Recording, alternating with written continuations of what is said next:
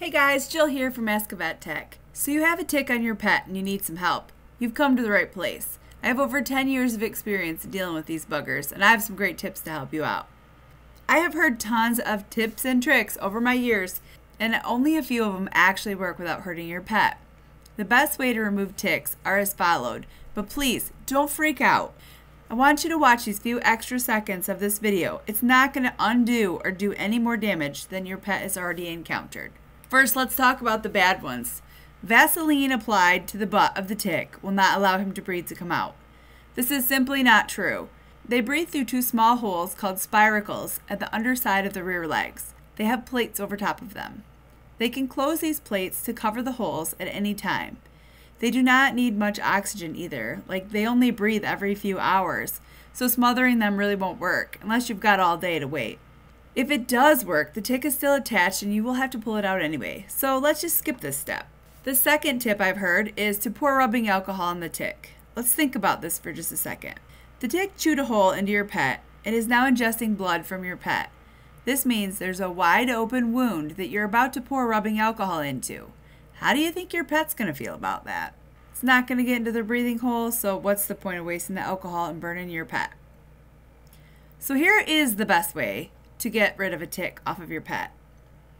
You're going to have to man up and not be scared of the tick. The only place that they can actually bite from is their mouth. So their legs and all those things that are sticking out of your pet are not going to harm you. Part the hair away from the tick. Either grab a hold of the tick with your fingers or a set of tweezers. Then simply pinch down just a little, pull, the tick will slip out through the body. Do not squeeze the tick super hard though, like you're going to pinch something. You want to just grab a hold of it and remove it. Like you're going to remove a sliver from yourself. You want to do it very gently. Pull slow and steady until it comes out. If you missed the head and it broke off, please do not dig it out. Your pet's body will reject it. It is better to let it do its own job because it sees it as a foreign object and sends white blood cells to do damage control. It will allow it to heal much faster. The pet will develop like a scab over the area in a day or two. Don't pick it off. This is nature's band-aid. It'll fall off when it's healed or when the head gets expelled from the body. Sometimes you'll find a tick that is fully engorged, and if it is walking away from its feeding site, then it's probably already fed for roughly 96 hours and is ready to go lay her eggs. This is not a tick you want to let get out of your sight. You want to get her and get her disposed of quickly. Now that the tick is out, what do you do with it? I'll flush him down the toilet because I want zero chance that it'll be returning. You can also put it in a jar of rubbing alcohol, or you could smush it, but they have a really hard exoskeleton, so smushing it is not super easy. Then go back to your pet and clean up the area.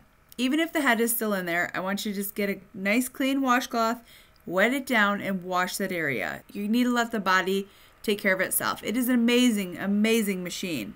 It will clean itself from the inside out. Now, here's some education to go along with this video to help you understand them a little better so you're ready for the next encounter. I have had a lot of people ask me many questions and I've kind of compiled the list, so these might also be your questions. How long does a tick need to be attached before the diseases are transferred? Most of them are 24 to 48 hours, but Babesia can be transferred almost immediately. Can ticks transfer to humans? Yes, the answer is yes.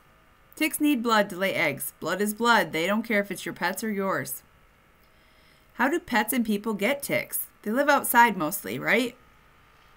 Mainly ticks live in wooded areas or grassy areas where the grass is nice and tall, where deer can walk by, they can hop on, get a snack, and then move on. But many people find them mowing their lawn or going for a hike. It's best to check you and your pet after each time you've been outside. Even if you just sat in the lawn chair, they can crawl up the leg of the lawn chair and get you. They can be pretty much anywhere outside, and they can even live in your garden, your flower bed, or in trees. Do ticks live on animals? The answer is no. They live in the environment outside. Why do ticks prefer to be around my cat's face and eye area? The reason is because they're undisturbed there. The cat cannot chew on the tick to pull it out. They don't like to dig really hard near their eyes, so pretty much the tick is safe as long as we don't see it to pull it off. Are ticks dangerous to dogs, cats, or humans? Yes, all three. Ticks can pass on some pretty nasty diseases to their victims. The most commonly heard of is Lyme disease. A bite from an infected deer tick happens. Then the Lyme is transferred from the infected tick's saliva into the bloodstream. From there, the disease travels throughout the body, wreaking havoc everywhere. For humans, it causes severe headaches, a bullseye-shaped rash, pain in the joints, muscles, and it can also cause skin color changes in humans. In dogs, most of the time we see joint pain or stiffness that seems to come and go, swollen lymph nodes, and major depression. How do I know if my pet has Lyme disease? It's a simple blood test that can be performed at your veterinarian's office for your pets. For humans, you have to go to your medical doctor.